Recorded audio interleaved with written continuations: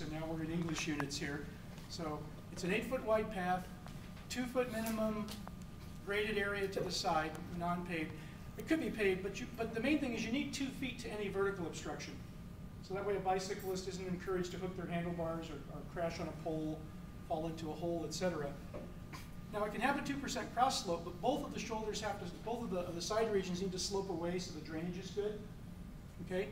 Because what happens when you have a path that's next to a hillside that has a slope on the graded area to the path, like so? It's full of mud all the time. Every time it rains, it becomes a mud wall, right? So you need a way to get the water off of it. Here's a cross-section of a path along a highway.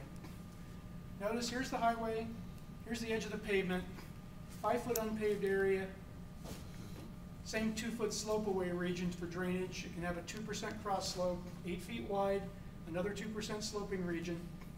Part of why this is here is to make sure that path users, especially young children, don't stray into the highway. Now I realize a hardcore mountain biker who decides he wants to transition to the highway is going to do it, okay? But a 3-year-old who's with mommy is probably not going to get off the paved path on the tricycle, because they're probably not going to do too well on dirt on a trike, right?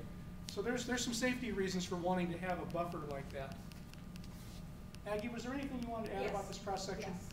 The two of the common mistakes that are made when designing bike paths that are close to the road is that they don't understand that the separation is measured from the edge of roadway pavement to the edge of the bicycle pavement. That all has to be unpaved, and you can see that the pavement of the bike path slopes at 2% for drainage. Both adjacent unpaved areas, I'm going to loosely refer to them as shoulders, those should also be at 2%.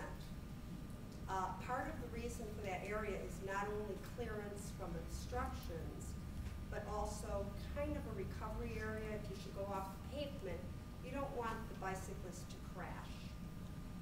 So you don't want to have like the steep cross slope. Bike path minimums are very narrow to begin with. I think they're a little too narrow.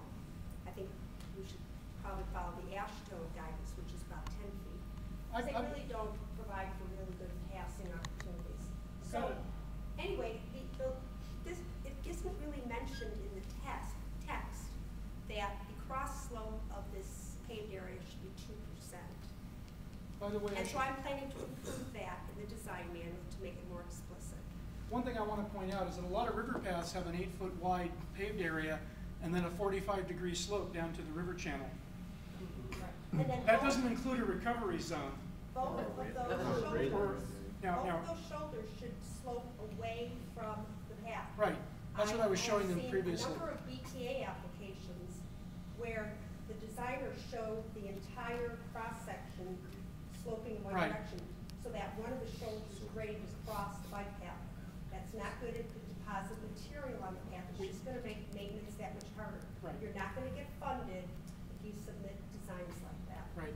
So the point I was trying to get at, Maggie, is a lot of river paths don't follow this standard. That was the point.